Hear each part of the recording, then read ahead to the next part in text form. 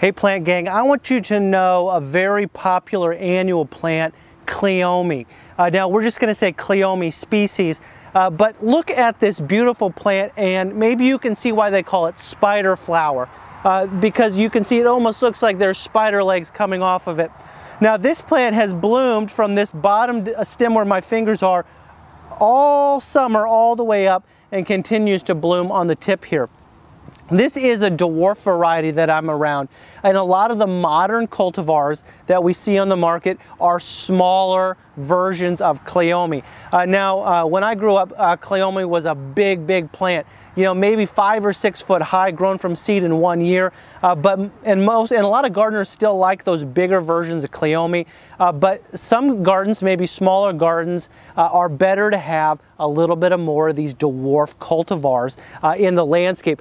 Beautiful purple flowers, but it comes in a variety of different shades, whites and pinks, in different ones. But a great full sun annual plant for the home landscape. Easy to identify throughout the summer, very distinct flowers. So this would be classified as a herbaceous perennial in zones 9 and above, but for most of us in North America, this is going to be an annual. It does self-seed, and in fact, in some cases, if you plant a Cleome, you may have Cleome for the rest of your life in your garden because it does self-seed in a lot of different ways. But beautiful, known as a cottage garden plant in a lot of cases, beautiful in big, open, kind of free-flowing landscapes, but really one of the more popular annual plants that are grown. I think it maybe lost a little bit of popularity, but is re-emerging because of these new dwarf cultivars coming onto the market. So again, I'm just asking you to recognize a Cleome when you see it.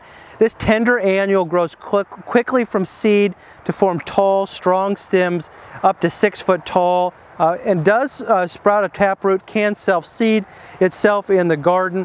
It has alternate leaves that are palmately compound with 5 to 7 leaflets tapered at the base. And so that's one of the best ID characteristics, is the compound palmately compound leaf. So as we zoom in here, you can see that each flower is replaced by a seed pod, which is an elongated cylindrical 2-valved fruit filled with numerous seeds. But the main ID characteristic that you're going to see is that palmately compound leaf that is just so iconic for Cleome. Here's a landscape tip. Plants bloom from early summer until frost.